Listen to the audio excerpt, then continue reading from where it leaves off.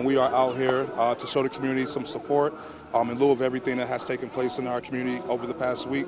We want to make sure that we come out to the community, show some support, show them that we are here with them in solidarity. We understand we're hurting as well. Finding a pathway to peace after a deadly mass shooting in Rochester. Tonight, police are still looking for this man. He was at the deadly mass shooting in Maplewood Park Sunday with a gun. So far, no arrests have been made. New at 11, News 10 NBC's Marcia Augustin went to a Pathways to Peace community barbecue on the city's east side. Marcia, Sunday's mass shooting was also at a barbecue. So how are people feeling about safety in our city?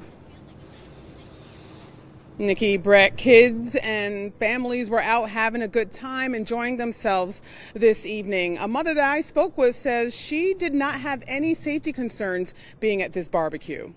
After shots rang out at a community barbecue at Maplewood Park on Sunday, where 7 people were shot, 2 of them killed. Pathways to Peace had plans that started in April to hold a series of summer barbecues for the community. One neighbor I spoke with says she was saddened to hear about the shooting, but it's not going to stop her from coming out to events like these.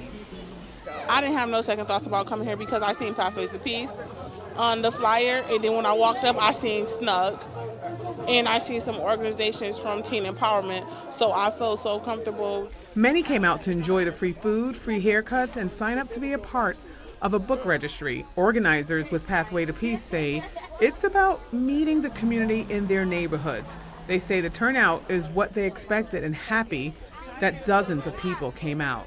We pretty much have a consistent turnout every area that we go to. We're always in different areas, Flint and Jefferson and OK Park, the Hudson Avenue area. We'll be Joseph and Upper Falls area next week. So the turnout is usually good. Master Glover was at the community barbecue event at Maplewood Park during the shooting on Sunday. He lost one of his dear friends.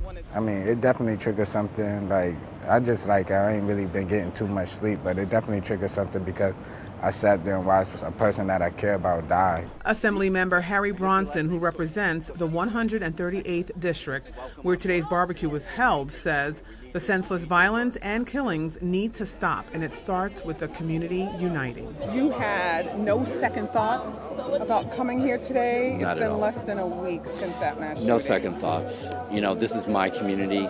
We need to be supportive of each other.